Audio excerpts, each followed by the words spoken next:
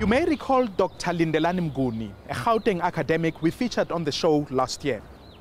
Starting out as a gardener, Lindelani pushed himself hard to get a PhD. Lindelani has since written a book to inspire young people who are going through difficulties. We tagged along as he was giving a motivational session in Bronkhorstspruit.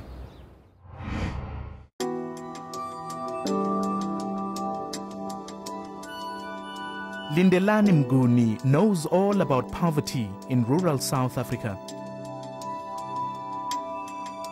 He was born and raised on a Mooi River farm in KwaZulu-Natal. If a pig dies and it's, consumable, he would say to the people, you can eat it, obviously, so we'd share that among, the farm had about 50 families. So we would share that. And at times, the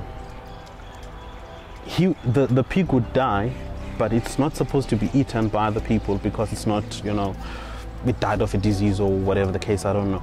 And then those pigs would be thrown. There was a big hole somewhere in the mountains that would throw those kinds of pigs there. I would go there to see if we can't, find a piece from the pig that can still be consumed. School became Lindelani's only escape. But here too, conditions were tough. We walked 1 hour to school and another hour back. And if it's raining, you're gonna get to school, soaking wet. But you're not the only one. So there are other kids who are in the same position. There were farms all around, so no one ever thought of the outside world. We're not exposed to the outside world, and therefore you never think there is a better life. But Lindelani kept on going despite his hardship. In the year 2000, he finished his grade 12 with a distinction in maths, becoming the only student in school to pass matric that year. He was starting to see light at the end of the tunnel, but his problems went over. So going to university, I had no money, and I always knew I can't ask my mom for money because she doesn't have, and therefore there is no one to help. And I remember I worked hard that December to get some money to register at university. And my mom had saved some, and I went to UNP and they said they needed 500 Rand registration fee at the time. And that's all I paid. I would go to the neighbors around the university and look for Saturday jobs. And then I would do the garden on every Saturday. No one knew I was doing that because you have pride, you don't want people to see that you're a poor guy. And no one knew that that's what I was going through. But I would go there and she would give me 50 bucks and I would go buy books or food or bread or whatever. And that pushed me. 11 years of studying, relying on student loans and odd jobs, Lindelani finally graduated in 2011 with a PhD. Today, he's an academic at the University of Pretoria and a family man.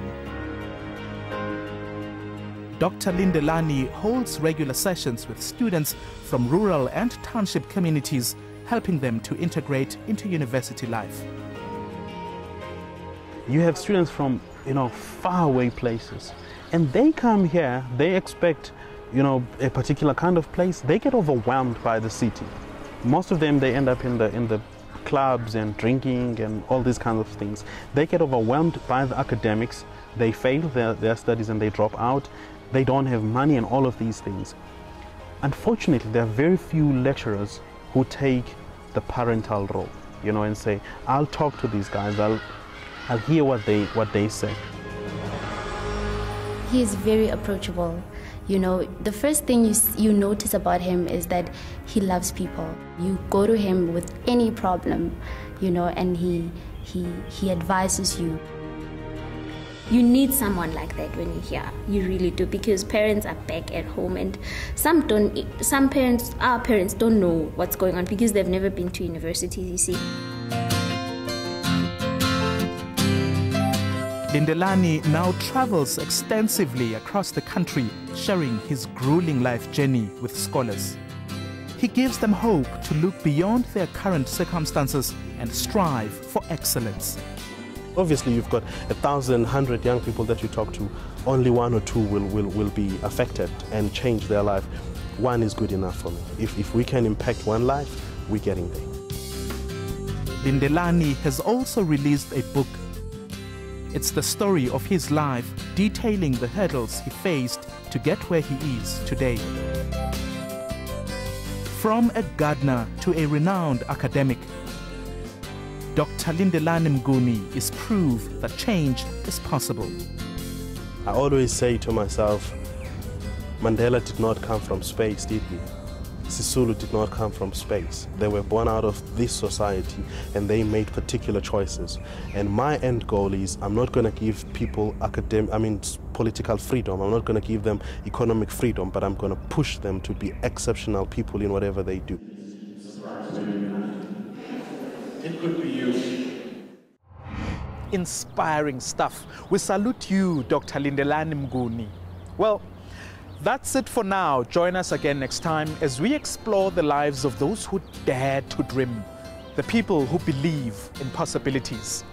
My name is Mphola Kaje. Cheers.